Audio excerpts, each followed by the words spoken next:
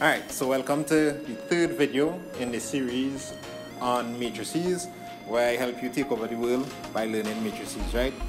So we reach finding the inverse matrix.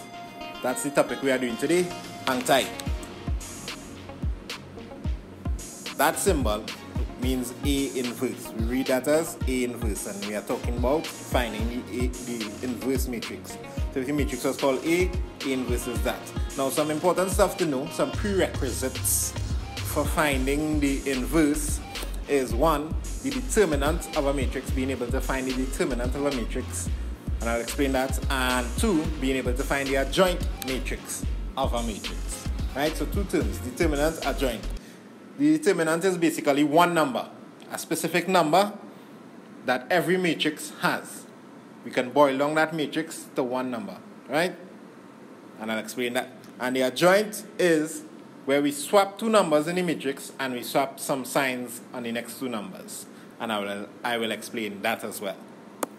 So let's go with the determinant first.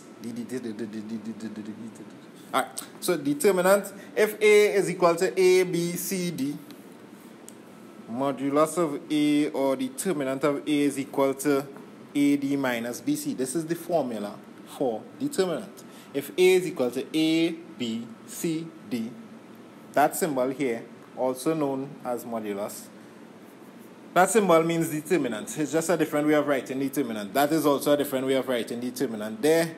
So the determinant of A is equal to AD minus BC. It means these two numbers here. Why isn't this right? Right. So AD is going to be multiplied by CD. Simple as that. Sorry. Ignore that. AD is going to be multiplied and we are going to subtract BC. Right? So we're going to multiply the two diagonals and subtract them from each other. Right. Let's see this in an example. Determinant examples: A is 6 minus 241, B is 12, 2, 6, 1. Find the determinant of A and determinant of B. It's just written in two different ways. One way here, one way there. Mean the same thing. First thing first, write the formula. Maths, physics, start of a statement, write the formula. You're walking down the beaten path. AD minus BC, it means this. That's too big. Let me go with this. 6 by 1, that's this diagonal. Multiply there, and then take it away. 4 by negative 2, and you'll subtract there. Right? So that's what we end up doing here. 6 by 1, take away 4 by negative 2. Got it?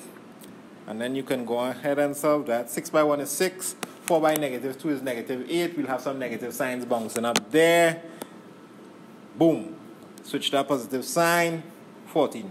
If you get problems with negative numbers, use your calculator. Maybe we'll do a video on directed numbers to kind of clear up the negative number algebra, because I know that's a Achilles heel for students. Alright, to find the determinant of B, and we use this notation now, doesn't matter, same thing. Write the formula, then it's going to be this diagonal, take away this diagonal, same thing, right? 12 by 1, subtract 6 by 2. So 12 by 1, take away 6 by 2. And this is going to work out to 12, take away 12, which is 0. That's a problem. Well, it's not really a problem, but it's to be noted that that determinant is 0. If the determinant is 0, you will not be able to find the inverse of that matrix. That matrix is forever alone, no inverse.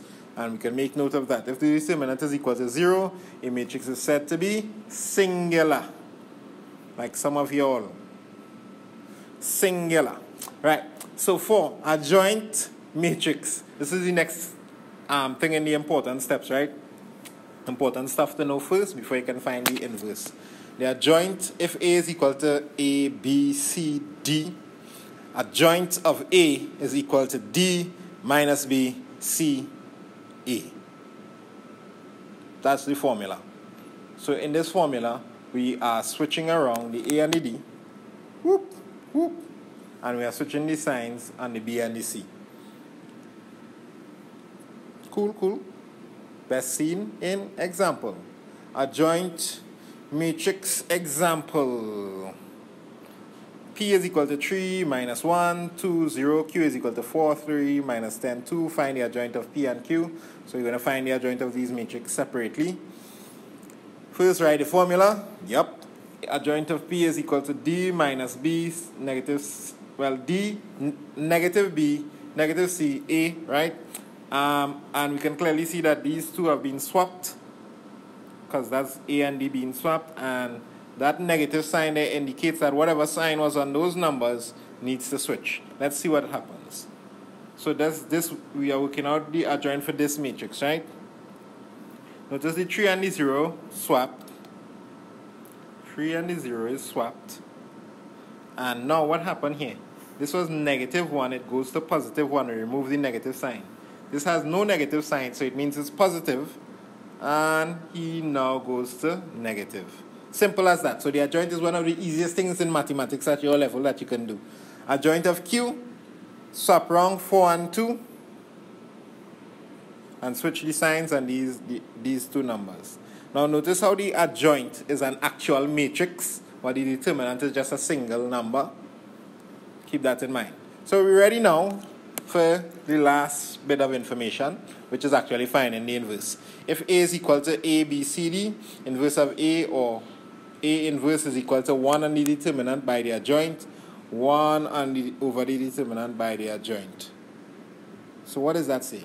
To find the inverse of a matrix, just do 1 over the determinant, find the determinant separately, put it under 1, and multiply it by the adjoint matrix. Alright, so let's do an actual example on finding the inverse. A is 12, 5, negative 3, negative 2. Find A inverse. Remember, determinant, adjoint, inverse. So firstly, we hit them with the determinant there. Work it out. Now remember, the determinant is the diagonals. Subtracting the diagonals, right? So it'll be that, subtract that. 12 by negative 2, take away negative 3 by 5, and you'll get your answer. You notice you have two negative signs bounced, turn to a positive sign. Work it out and you get negative 9. Feel free to use your calculator, because negative 24 plus 15 is actually negative 9. Then what's next? Adjoint is going to be next, right? So you find the adjoint of A. The adjoint of A is an actual matrix, where we swap around the A and the D, and then we switch the signs on the B and the C, right? So you can see we did that. 12 swapped with the negative 2, 5 changed to negative 5, negative 3 changed to just positive 3. And then inverse of A is 1 over the determinant by the adjoint. Notice the determinant.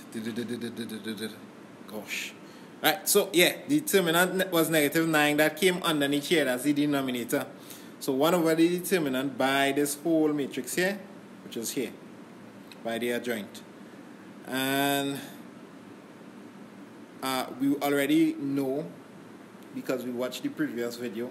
By the way, why is you going back to watch the previous video if you didn't? Press subscribe, press like, share with your friends, do the necessities, let them get the knowledge too. This is how you'll do this. If you have a fraction being multiplied by the matrix, just put everything over the denominator and multiply by the numerator. So everybody gets a taste of that negative 9. Negative 2 over negative 9. Negative 5 over negative 9. I'm now seeing negatives are missing here, man. Alright, let's put them in. Right. And 3 over negative 9 and 12 over negative 9. Now you'd notice that some can simplify. This can simplify to 1 over negative 3. And this can simplify to 4 over negative 3. So, but it's best in matrices to leave them as fractions. Don't go into the realm of decimals, Keep it as fractions. It's better to work in fractions. And that's the end of it. You now know how to find the inverse. Go ahead and try some questions. and get ready for the fourth video, which will be on simultaneous equations. Until then, solving simultaneous equations with matrices and not linear simultaneous equations. Alright, until then, catch you around.